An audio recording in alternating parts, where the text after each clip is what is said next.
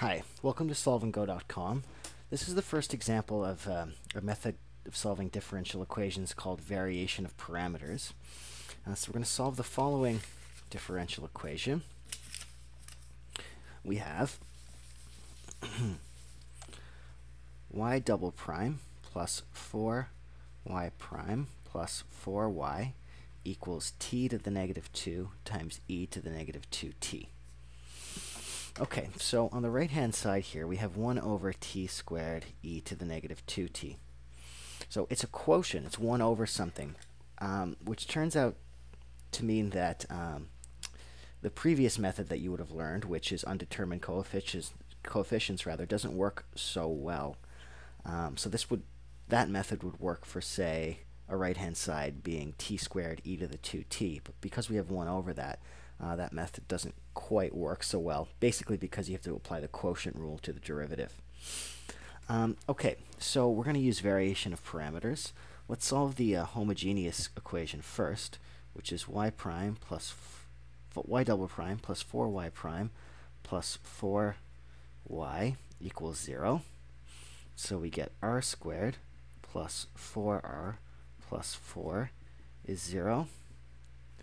So this factors as r plus 2 squared equals 0.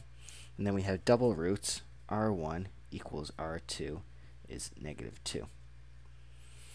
Which means the homogeneous solution is as follows.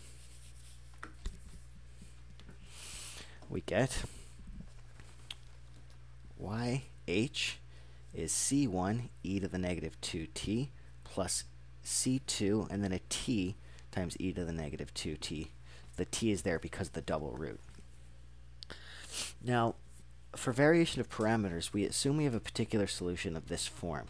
So instead of these constants here, we're going to put functions of t, unknown functions of t, u1 and u2.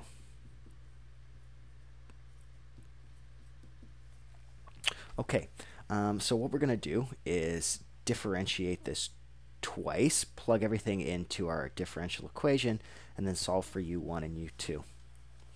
Now, we have some control over u1 and u2, so at a certain point we're going to make a restriction, so I'll show you when that comes about. First of all, let's take the first derivative.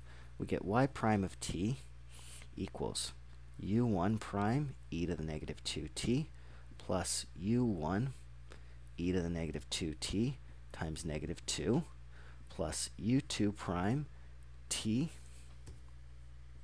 e to the negative 2t plus u2 e to the negative 2t and then plus u2 t e to the negative 2t times negative 2. Okay, so we have that. Alright, so what we're going to do here is, after taking the first derivative, we're going to let anything involving the first derivative of u1 or u2 equal to 0. So that means we're going to set u1 e to the negative 2t plus, so it's u1 prime rather, plus u2 prime t e to the negative 2t. We're going to set that equal to 0. Okay, so we have the freedom to make that choice. So this is going to simplify our solution. So write this restriction down. We're going to use it in a minute to cancel some factors. Okay, so with that equal to 0, now y prime of t simplifies to be u1, so this is negative 2, u1 e to the negative 2t plus u2 e to the negative 2t minus 2u2 t e to the negative 2t. Okay, so we get those three terms there. And then we take y double prime. Okay, so let's see what we get there. This is y prime 2 u1 prime e to the negative 2t plus u2 prime e to the negative 2t plus u2 e to the negative 2t times negative 2 minus 2u2 prime t e to the negative 2t minus 2u2 e to the negative 2t minus 2u2t e to the negative 2t, 2u1 prime e to the negative 2t plus u2 prime e to the negative 2t plus u2. So it's minus, put that coefficient out there. So we get minus 2 u2 e to the negative 2t minus 2 u2 prime t e to the negative 2t minus 2u2 e to the negative 2t, and then we get plus 4 u2 t e to the negative 2t. Now we get some cancellation happening here. Because u1 prime e to the negative 2t plus u2 prime t e to the negative 2t equals 0, any multiple of that equals 0, which is this factor plus this factor. So those are gone. Okay, so what we end up with here is u2 prime e to the negative 2t, and then we get minus 4 u2 e to the negative 2t plus 4 u2t e to the negative 2t. Okay,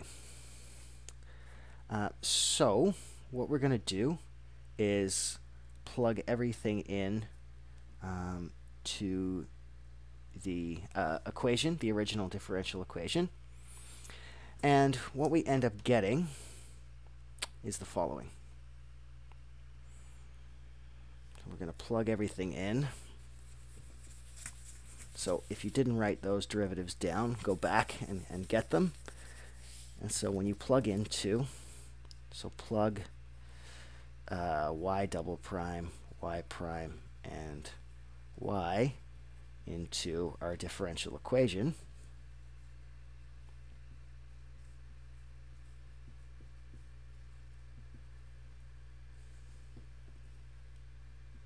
what you get is, that's negative 2t. Okay, so you should plug that in yourself. What you end up getting is the following. So we get 4u1 e to the negative 2t plus u2 prime e to the negative 2t minus 4u2 e to the negative 2t plus 4 u2 t e to the negative 2t minus 8u1 e to the negative 2t plus 4u2 e to the negative 2t minus 8u2 t e to the negative 2t plus 4u1 e to the negative 2t plus 4u2 t e to the negative 2t. And then what you see is we get some cancellation happening here. So what we have, 4u1 and 4u1 cancels with negative 8u1.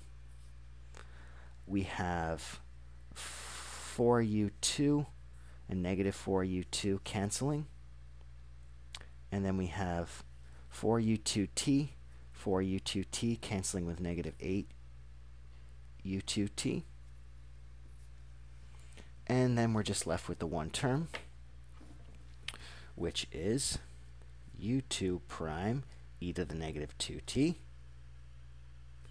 And that's, of course, equal to the right-hand side of this equation, which is t to the negative 2 e to the negative 2t. And then canceling e to the negative 2t, we get u2 prime equals t to the negative 2. And then we integrate that to get u2. Okay, so if you integrate t to the negative 2t with respect to t, you get u2 of t equals negative 1 over t.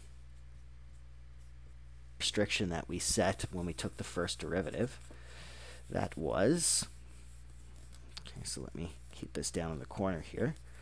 Our original restriction was that u1 prime of t e to the negative 2t plus u2 prime of t e to the negative 2t is 0. And then we plug u2 into this. So we get u1 prime of t e to the negative 2t. Remember, u2 prime of t was 1 over t squared, or t to the negative 2. Okay, so we plug that in here. We get t to the negative 2 times t e to the negative 2t equals 0. And that leaves u1 prime of t e to the negative 2t plus, so this is now t to the negative 1 e to the negative 2t.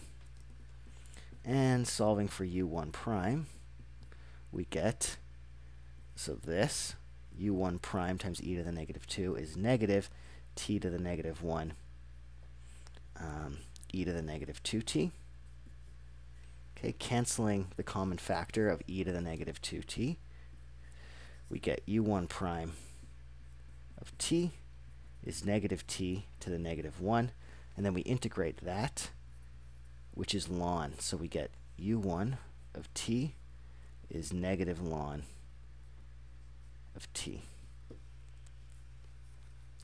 Okay, so we have u1 and u2, and finally we can plug everything in and find our solution. So what we get is our particular solution. Remember, the homogeneous solution was this. It was c1 e to the negative 2t plus c2 t e to the negative 2t. And then y of t is going to be u1. Oh, I just erased u1. Let me write this down here. u1 ended up being negative ln of t.